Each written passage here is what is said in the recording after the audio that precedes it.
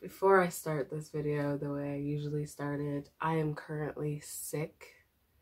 Like, my eyes are starting to water, but like my nose, I can hardly breathe out of them right now. I keep sneezing. My head hurts. I just need to sleep, but I also need to read. It's a battle. I'm like warm, even though when I take off my sweater, I'm cold. Life of being sick sucks. Let's move on to today's video. Welcome to my video. My name's Donna. So there's your intro. Today I'm doing my February wrap up video. So stay tuned. Just know something, I ain't settled it. So I'll just wait for the one that's meant for me. Cause I know my worth and I know I'm worth it. It could be a long video, to be honest, with all the stats I've written down. And like, I looked at it and I'm like, do I even want to say all this stuff right now while I'm sick? So I'm just gonna go off of it. If I'm reading on my computer, you'll understand. I just don't have the mental compatibility to focus and know what I'm saying today. So you're going to enjoy this video of my wrap up where I'm getting down to what I've read in February while being sick. Yay. To start off this video, I have read 11 books in February. I read about 2,933 pages. How? Don't know. I have had 0 DNFs. 6 were physical with audiobook because I have a hard time just reading normal like physical books without audio, so there's that. I also have 4 ebooks. Who am I? I don't read ebooks. And I had 1 audiobook. So we're gonna start off with like everything that I did for like challenges and everything else before I get into everything else. First one I have on here is my buzzword challenge.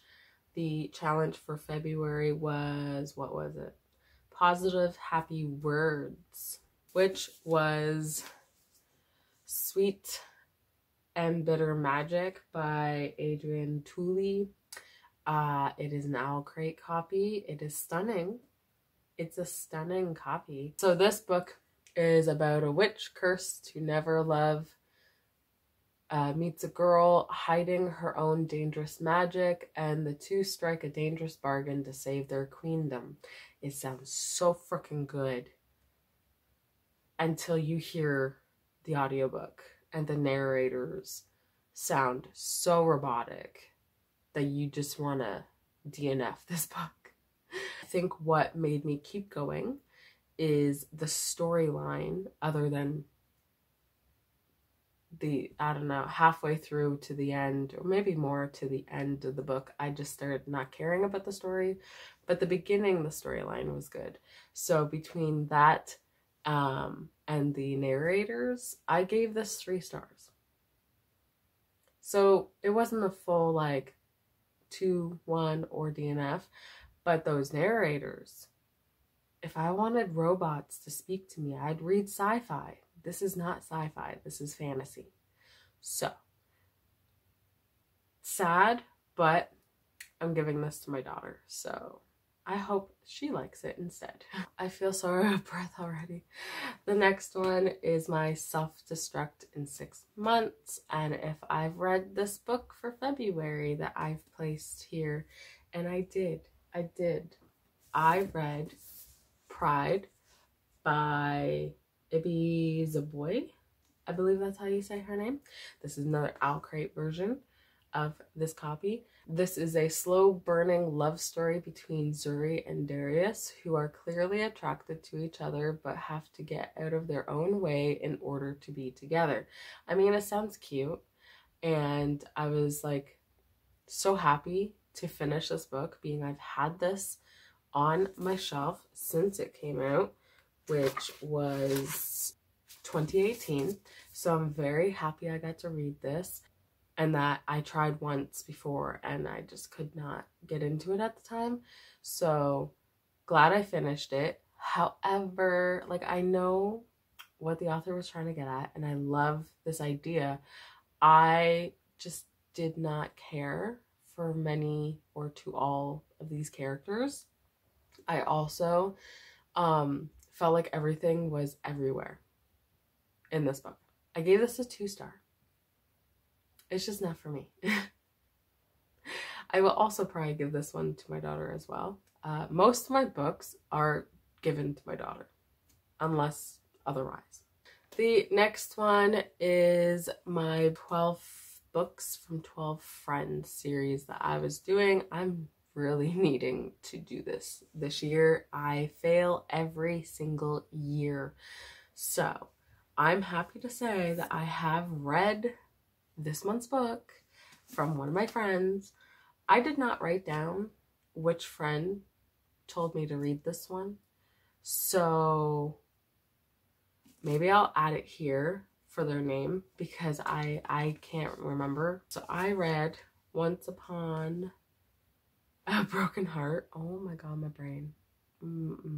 Anyways, by Stephanie Garber, and I did tab and annotate it. There is a vlog I just posted if you want to watch it and kind of know my thoughts about it more than here. I don't go into any spoiler moments because I try not to spoil for people. For as long as she can remember, Evangeline Fox has believed in true love and happy endings until she learns that the love of her life will marry another. Desperate to stop the wedding and heal her wounded heart, Evangeline strikes a deal with the charismatic but wicked Prince of Hearts. Oh my god, I love this. All I have to say is that I loved and adored this book. It has made me happy. I love the nickname Little Fox now. And every time I hear Little Fox from somewhere else, aka there is an audiobook I'm listening to and the guy calls the squirrel Little Fox, and I'm like, oh my god, Jax. I gave this a 4.5 stars. I'm really thinking I'm moving it to a 5-star now though. I think I will, actually, to be honest. I have, in this video, record video, I'm moving this book to 5 stars. No more 4.5. It is now a 5-star book. A 5-star read. Also, this is an Owl Crate version of this book. So now we're going to get into the TBR jar prompts. I realized I didn't do this in my last wrap up and I'm so sorry. But yeah, I'm gonna try my best to go forward with this. Which books were for what and if I've read them and everything else. So let's begin. I am so not feeling good. Prompt 1 was buddy read. Obviously, I did read that. It was the Once Upon a Broken Heart, so I did read that book. It has been read. Prompt 1 has been read. Next prompt, contemporary book, and that was To Be Honest, which follows Savannah, who's dealing with her sister's departure for college, her mother's obsession with her weight, and the cute new boy at school. I have read this book. I thought it was going to be a really good book because the main character is a plus size character, and I love reading about other plus size women, especially ones that have kind of like the upbeat, yes, this is my body, you know, take it or leave it type thing, because I may not look it, but I do have somewhat of a plus size body and I need these types of books in my life. However, the fact that this book did not succeed on the plus size, she technically is okay with her body, and that's great. However, it doesn't touch base on so much of that. It touches base more on her sister going to college, how she's alone from that, and her mom dealing with more as her weight and the fact that she needs to be skinny all the time and pushing her daughter all the time about it, which I feel obviously is wrong and needs to stop, to be honest. But I also understand what that's all about, because that is what I've technically gone through, not more or less like with family members, but with like society and growing up to, you know, top model, you have to be skinny, and like every commercial is you have a skinny woman on it, and it's like that's what I grew up on. So I have the mindset of I have to be skinny, and yeah, so I understood that. But the other thing that I didn't care for was the fact that like in school she had this like newspaper thing that she was doing. So like you have the mother, the sister, and then this, and then a boy, and it felt so much like you put too much in this book. Like you could have just set it on more or less technically, as the title says, to be honest, because I don't think she was quite honest in this book with herself nor with other people, and I wish she was. I did give this a 3 stars, and that was mainly because I understood the whole like obsession with the weight loss, and I did cry over the bit with her mom and what happened with her mom. I also resembled the fact of how her dad treated her, and it felt the same way with my father. So there was just some similarities that made me go, okay, I see you. The next prompt, so prompt 3, was book starting with the word the, which I chose The Place Between Breaths by Anya, I think. This is, I literally hit myself in the glasses, don't worry about it. This is a girl desperately determined to find a cure for the illness that swept her mother away and could possibly destroy her own life as well. I did not read this one. Yeah, I did not get to this one, and I'm not sad about it, to be honest. It is short, and I do plan to read it at some point. It's just, right now it's not the right time. The last prompt was genre mystery, and I chose, what did I choose? What? Hunting Prince Dracula by Carrie Maniscalco. I did also tab and annotate this, which means yes, I have read this book. It is the sequel to Stalking Jack the Ripper. Bizarre murders are discovered in the castle of Prince Vlad the Impaler, otherwise known as Dracula. Could it be a copycat killer, or has the depraved prince been brought back to life? And like, I mean, that sounds really good. As I said, I read it and I annotated, I tabbed it, you know, I adored this book. Not as much as the first one. The first one I gave 5 stars. This one I gave 4 stars.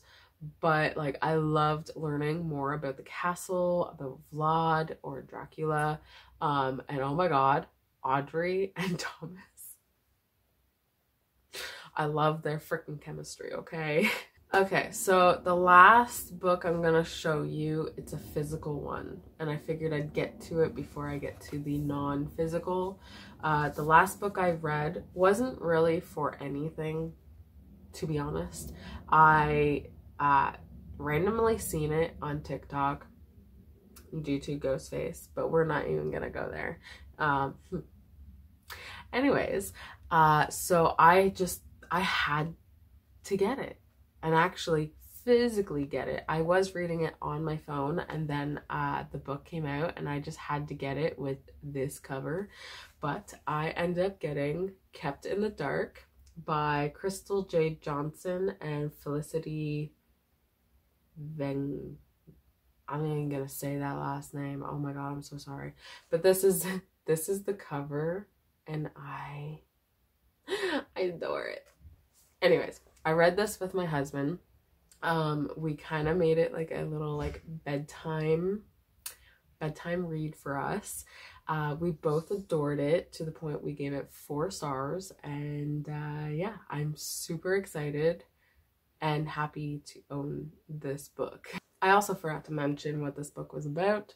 One night of fun has led to a series of alarming letters from a stalker, and Vi is placed under the watchful eye of her smoking hot bodyguard, Grayson.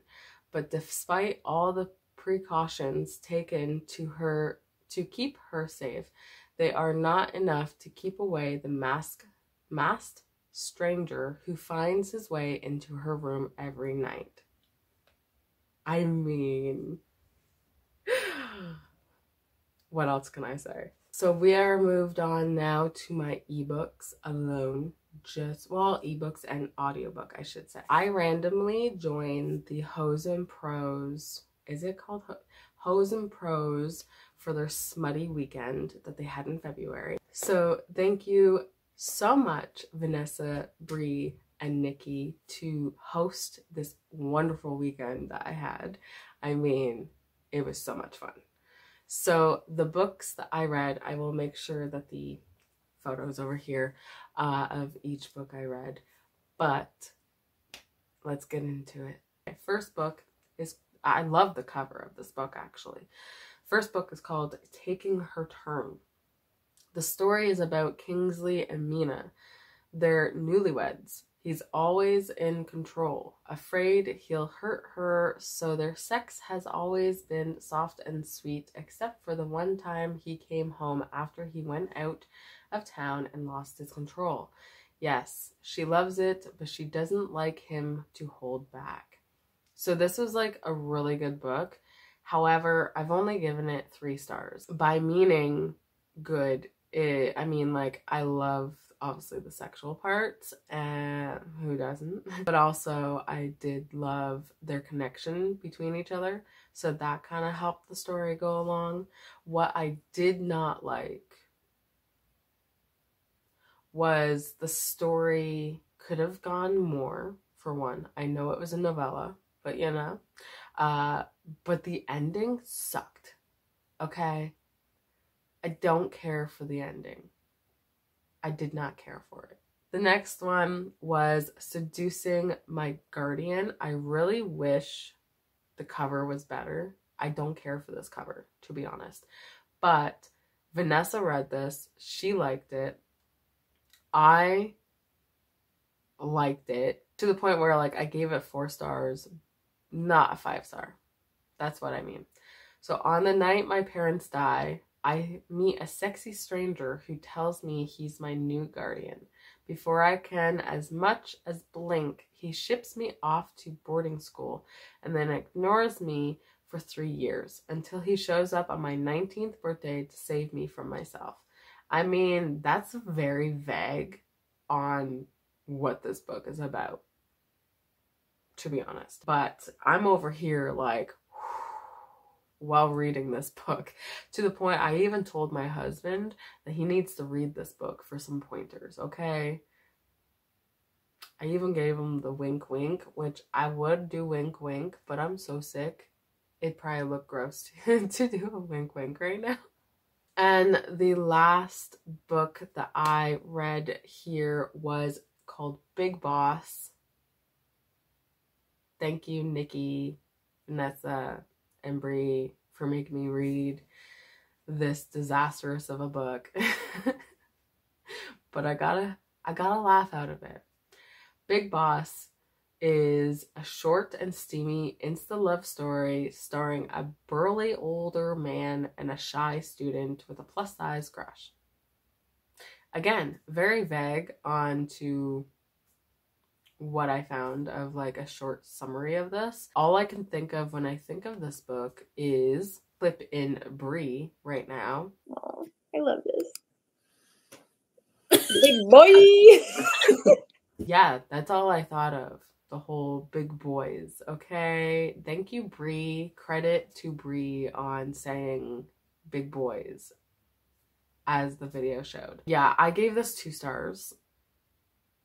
I don't actually remember much about this book, to be honest. The last 2 books I'm going to talk about are from my video, my vlog I did. I will link all these down below, just so you know. This vlog was where Everand, aka Scribd, had put me on a date with a couple of books, and so I chose these 2 to read. So the first one is called A Vampire Bewitched. It is a spicy adult paranormal romance full of action and suspense, and maybe even a few Scottish werewolf shifters.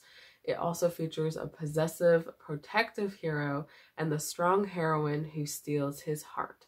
So technically it has to do with a vampire, a witch, some Scottish werewolves, the main character feeling like it's Amarantha from ACOTAR. But again, you can watch my video for more information on how I felt about this book. Shameless plug. I gave this 3 stars. There's some questionable things in this book. You'll have to watch my video to find out. The next book I'm excited for, okay. The next book is Tempt Me. I also realized I did not put the authors' names on here, so I'm very sorry. But you can see them on the photo, I hope. This one has to do with a lone wolf with a past. Killian always kept to himself, especially after the tragic deaths of his father and brother. But then he met Whitney, a woman who is sunshine to his storm clouds, light to his darkness. She's everything he's ever wanted and everything he can never have. I absolutely loved listening to this book, okay? Absolutely loved it. It actually had a plot, is what I'm meaning. And a really, really smexy hitman. I mean, I gave this 4 stars. Obviously, it wasn't a 5, but I gave it 4 stars. And I still am thinking of this book, actually, while I'm talking right now, and I could image some of the things in this book, and I'm happy. Now, I will be ending this video with my readathon wrap up. I'm just gonna show you the readathon board because I'm just not feeling good. I've already talked about said books that are in this board. So this is the board. I think only have 3 that were not checked off. So I feel I did really good for readathon February, and I cannot wait for the next one, which I believe is in May. Oh, my head.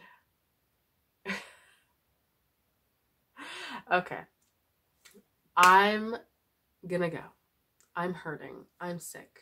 So thank you for watching. Thank you for being here. I hope you enjoyed this video. If you do, please don't forget to like, subscribe, and comment down below if you've read any of these, or what you read, or like what was your favorite book, or if you feel like you've read a book and you think I might like that book, let me know. Or just do any emoji. Any emoji will work. I'm not picky. I'm gonna go and eat my Tim Hortons that my husband brought for me and lose my voice. And I will see you in my next video. Bye, guys.